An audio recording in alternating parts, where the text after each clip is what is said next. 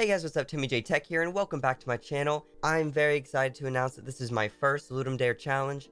I have never done a game jam before, and so I was super excited to get right into this. I had 3 days to start and think of a concept that had to go with delaying the inevitable.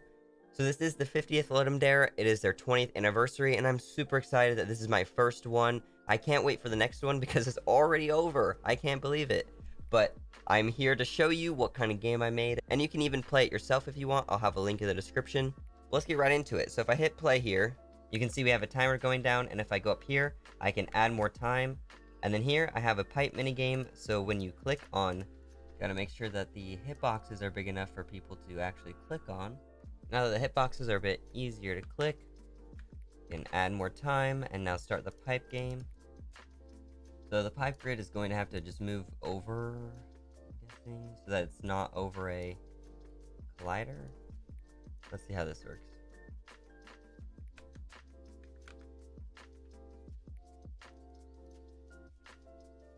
Yeah, because the collider is right there. You can't see it, but here, if I go to interactive platforms, I have an invisible collider right here. And so since that's colliding right here, it actually won't let you click on it, which is kind of annoying. So we're gonna have to put it in the middle. Let's see how this is, because then if you actually, because you could still move, so you go up here, you get more time, start the pipes, and we'll do that a little bit more. And then I also have a pipe manager, which shows how many pipes there are. There's 6 pipes, and there's only correct total. Yeah, see, it's not correcting that one. Oh, it's not correcting any of them now. And I think it's still that one, but we'll see if it works. So if I hit play, go over here, get more time, then we unlock this. Oh, I can go under it now.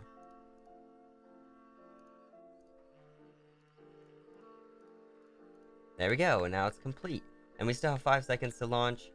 You can press this again, and then there's going to be 2 other mini games. This one's going to be an image that you can swap, and then once it's in the correct area, then it will be good to go. And then this one will be a fill in the blank, so you'll drag and drop the right item in the right spot. So for the game loop, after 10 seconds, this rocket will launch. So let's wait to see how that goes.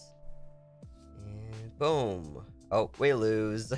So if you don't complete this circle or the pipes or the fill in the blank game, then you will lose.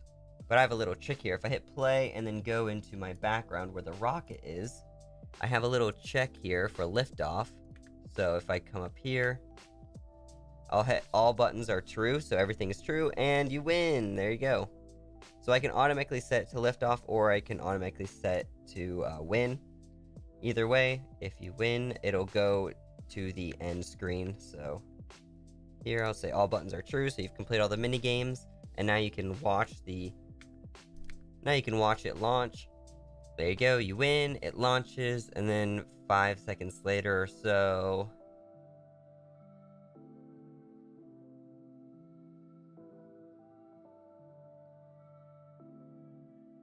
alright, now we can start the coroutine stall win end. And then I'll also do lose end, and then change this to stall lose end, stall win end. There we go. So now, when you win, it'll also take you to that last page. So here I'll hit play. I'll set all buttons to true because we've completed all the mini games. And now we wait. There we go. You win. And in 5 seconds, it'll take you to that game over screen. There we go, game over, thanks for playing. Now all I need to do is add in the 2 other games, the one where you swap the images so that they're right side up, and then this one is going to be a fill in the blank kind of thing, where you just drag and drop different objects where they're supposed to go. Once you've completed all 3 games, then the launch will be complete, and your rocket won't fall over.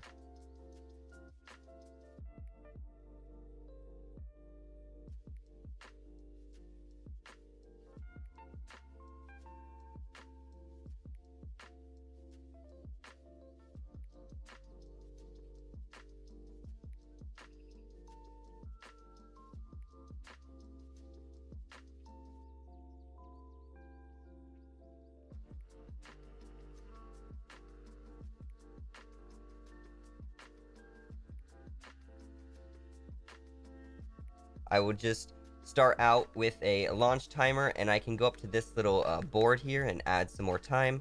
And basically we just got some puzzles. So we have like a pipe puzzle here, so you have to like make sure that all the pipes are in the right area. See, and then I have to make sure I press more time or the rocket will, you know, fail. So then we got some drag and drop stuff, which can be a little finicky. Come on, you got this. There we go. There we go. And oh, I need time. Oh, that was really close. 2 of 3 are done, and this is the last puzzle. Just a little bit of navigational stuff here, and perfect. Now we've completed, so we win. And oh, you couldn't see it in time, but the rocket's supposed to launch there. And there you go, we win. Perfect. So I did have a little bit of feedback already in one day. Someone said that once you win, nothing happens. It isn't very, you know, known that this is the rocket that's going to be launching off. There should probably be like some sort of, you know, arrow that's pointing to the rocket once you're like off the screen.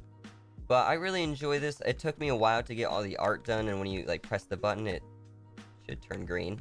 Well, there we go. We've completed it once again, and I could play this forever. I love it. It's just simple puzzles.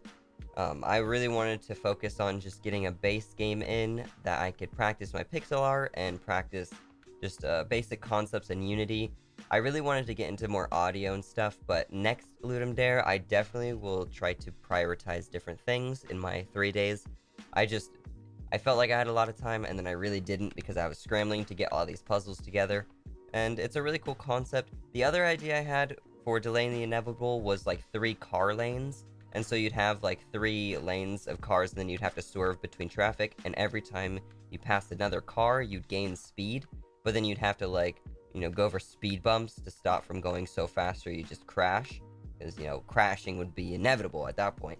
But I thought this one was a bit more fun. I got to make some pixel art, and it's not completely done, but I can reuse it and maybe make a better game in the future. Let me know if you guys were in the Ludum Dare as well, because I'll check out your game and give it some feedback. I'd love for you to do the same. Or even just play it, because, you know, it took me 3 whole days to make this game. It was hard work, and I'm really excited for the next one. I love that my game is just a complete game loop. Like, you can infinitely play it. So you can, like, do the puzzles, and then, it just continues to go. So even if you launch a rocket, it's like, it's actually your job. You know, because you're like, oh, doing each of the rockets. There we go. Now we gotta wait for this rocket to launch. And then once you win, then you can just redo it and continuously do your job of launching rockets. So there we win, and now we can just hit restart, and boom. It took me a while to get some of these puzzles in, but I'm really excited because now I can reuse this code. The drag and drop puzzle is definitely something that replicates an inventory system, and the 2 other puzzles are just randomized rotations. So there wasn't too bad there, but it at least gave me practice to create game managers for these puzzles so that it can control if something is happening. It will talk to a bigger system in my game so that everything is connected to one system. This is a full-blown project, and I worked so hard on it, and I'm really excited for everyone to try it out. So let me know what you think about it in the comments below. I did do all of the art except for the compass rose and the pipe system. The pipe system was done by Kenny, which is a free asset. And I just didn't have enough time to make my own compass rose, or I would have made a nice pixelated one. I'm hoping I can reuse these assets and make some cool laboratory game. I'm not really sure what kind of game yet, but I already have these assets now, and I can definitely improve on them. If you want to see what I'm working on in the future, go ahead and subscribe, as I'll have more content weekly. But thank you all for watching, and have a nice day.